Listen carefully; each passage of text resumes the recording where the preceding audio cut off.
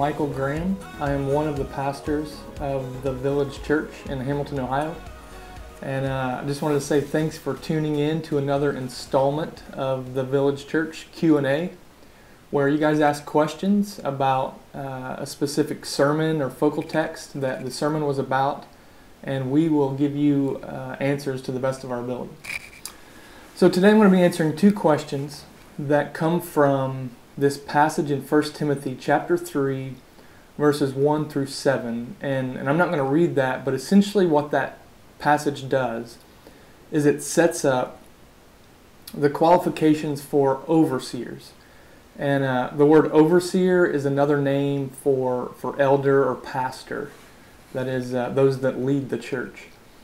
So the first question has to do with this. In the sermon, we talked about how the standards for pastors, and specifically in this passage, are really the call and the standards for all of us, all disciples.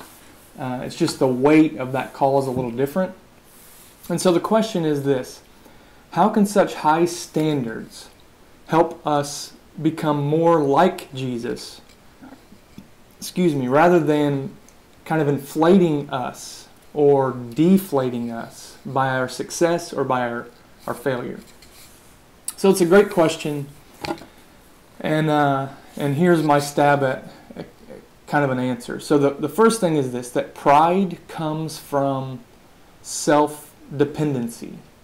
And what I mean by that is pride. We are puffed up with pride when we are dependent upon our own success and our own performance. That's within us. And the other ditch is despair. And despair comes from self-despairing. And that means when we fail to live up to the expectation that God has for us, then it leads us to the ditch of despair. And so kind of the way that we contend, or the way that we battle with those thoughts are this: the truth that you are not your own. If you're a disciple in Jesus, you're not your own. That must be understood, and it must ring out in us. Like passages that he must increase, but I must decrease. And what those things point out to us are that our identity isn't self-anything. It's not self-dependent, and it's not self-despairing. Our identity is what we are secured in the work of Jesus. So rather than our performance, that is how well we do or how poorly we do, rather than our performance building kind of our identity, our worth, or our value, it's really just the opposite. It is our identity that builds our performance. So because of who we are and because of whose we are, we get to join God in works that He created for us before the foundation of the world. And that's slightly different and a little more liberating for us. When we look at these standards and they just seem so weighty, we get to rest in understanding that the call for all disciples is to be above reproach, because we are the reformed image of God. But the reality is that we can rest freely knowing that Jesus secures our success. That is the essence of the gospel. So in that way, our obedience to be above reproach or to be any of these things is really just the fruit of believing our identity is already secured in the perfect life, the death, and the resurrection to new life of Jesus Christ. So that being the case, we get to trust the performance of Jesus rather than being solely dependent upon ourselves. We get to trust the gifts of the Spirit.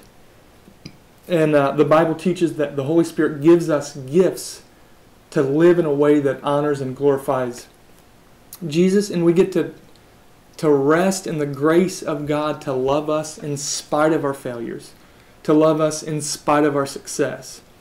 So the result is, in kind of the outworking of this, is that we get to repent and believe and repeat that over and over again. And so what we have to do is understand that God doesn't love us more, He doesn't love us less because of what we do right or because of what we do wrong when we put our whole trust in Jesus. And so what pastors and what all disciples get to do is grow in preaching the truth of that gospel to ourselves daily. So the standard for leaders must be high. The standard for all disciples who are made in the image of God must be high. But grace must be full and present always.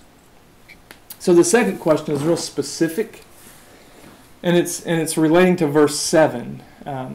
How does verse 7 play out, and what is verse 7 really getting at? And so let me just read that to you from the Bible. Verse 7 says, moreover, remember it's talking about the qualifications of a pastor. Moreover, he must be well thought of by outsiders, so that he may not fall into disgrace, into a snare of the devil.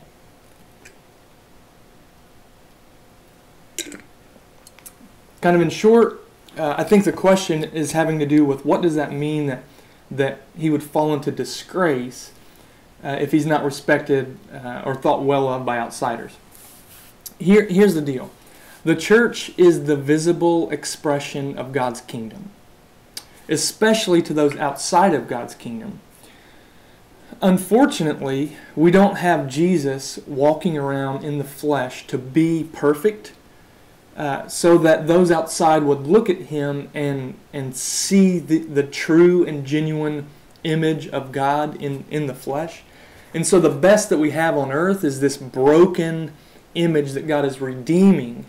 He's redeeming the church to ultimately be His people, and one day His kingdom will be established in perfection, but that hasn't happened yet. So let me give you an analogy. If a husband abuses his wife, and a husband is to be the leader of that marriage or the leader of that home, what can happen is the image of that abuse can discredit marriage for some. And so for some who aren't married or those on the outside might look at that and say, see, that's why marriage is a failure. And because God is the author of marriage, people can even look at that and say, see, God has no character, that He would allow the leader of the home to be abusive. And so that's where a husband would fail to embody Christ to his wife. Likewise, because Jesus doesn't walk around in the flesh, when a pastor fails in respect to those outside of the church, it can mar God's image. That is, God's image can be disgraced because of the way a pastor fails to be respected by those outside of the church. So certainly there's a lot more there. I hope that's been helpful. Thanks for your questions, and feel free to tune in next week for a Village Q&A relating to the qualifications for deacons. Thanks. Grace and peace be with you.